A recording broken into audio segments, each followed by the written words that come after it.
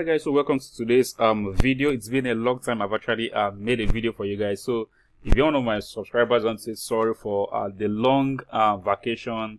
Actually, I never planned it. I never knew I was going to stay long. I think almost a week now before since I uploaded a video tutorial. So actually, let's move forward. And if you are a new subscriber on my channel, my name is John Anna Vilori. So yeah, my channel where you can learn stuff regarding to making money online and tutorials on how to set up systems to get things done for you online. So today I'm going to share with you guys a simple stuff that anyone can actually use. I actually got a message on my WhatsApp and someone asked from me how can I know the current exchange rate of Barter. Now if you've been following my channel, I've done I think I've done a video before, about 2 videos on how you can use Barter to make payments online. You know, for instance, in my country I can use there are some cards I can use to pay for some services which I use. For instance, I use Kyview to create my funnels, to create for my mailing campaigns, for from other stuffs I use. Kyview, I can renew my subscription on Kyview with my regular local bank cards, and it has been difficult for me to use my PayPal account to subscribe to renew my accounts on Kyview. So I use Barter card to renew my subscription, and that's what I'm going to be showing you very soon, how to go about that. So I use Barter card. So Barter card is a card you can use to pay for your online services, to buy products online if you are finding it difficult to make payment with the PayPal or your regular local card. So you can use Barter to make payments. You can't use it to receive money online. You can't use it to receive payments from your clients online. You can only use it to pick payments online. You can actually use it to actually verify your PayPal accounts as well. So let me go over now and show you.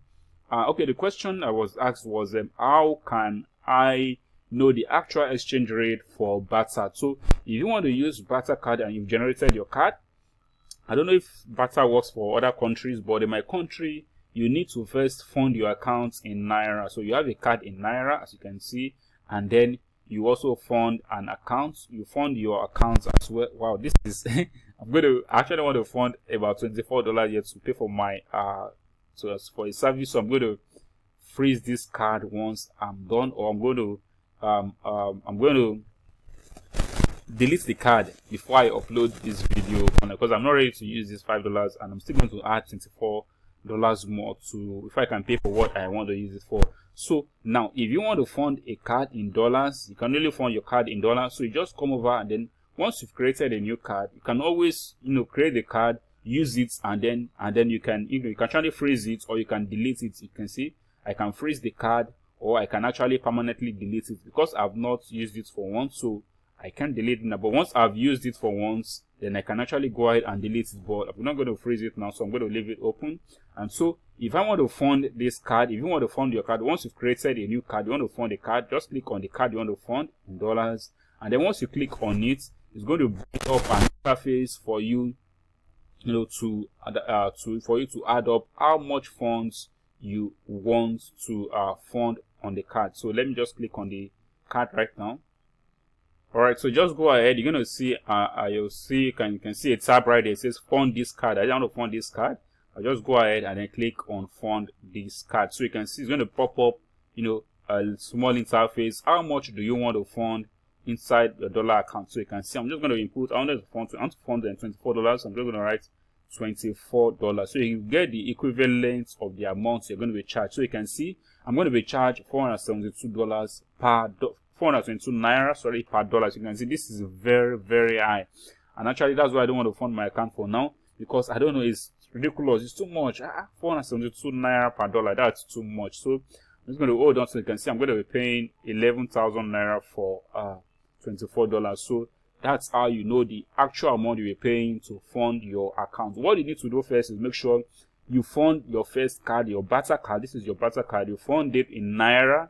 Then once you fund your Barter card in Naira, you can now head over to create a new card. If you don't have a dollar card already, you can create a new card. So once you create a card, you can then go ahead and fund the card. So once you click on fund the specific dollar card, you get the equivalent of the amount. So if you're going to fund $100, see, that means you're going to be charged 47,200 naira. So that means you have to fund at least 47,200 naira inside your Naira Barter card, so they can easily yeah, you can easily get your $100 credited inside your new card. So that's how it works, and that's how you get to know the actual exchange rate for exchange rates on a Barter platform.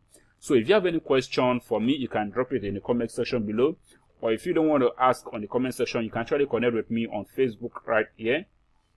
You can connect with me on Facebook here, where I'm going to connect with you and share. We can connect together, and you can actually send your message here and ask me 1 or 2 questions relating to online marketing with regards to digital marketing, product launching, affiliate marketing, and actually building a profitable business online. So thank you for watching, and one more thing, please, you can just click on the subscribe button under this video, subscribe to my channel, and I really appreciate you doing that. So thank you for watching. My name is John Anavi. Enjoy the rest of your day, and bye bye.